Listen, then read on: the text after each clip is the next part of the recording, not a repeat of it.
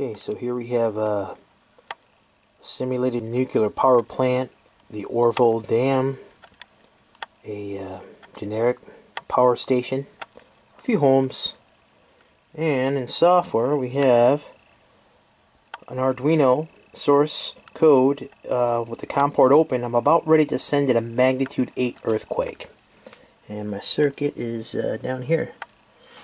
And the motor, it's just some vibration motor that I have underneath the base right here. So, and inside here somewhere, there's a couple LEDs where this will flash red. So let's see this thing work here. Let's dim the lights.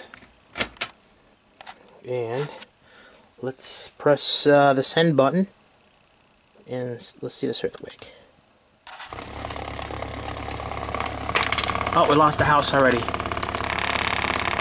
Oh, it's a big one.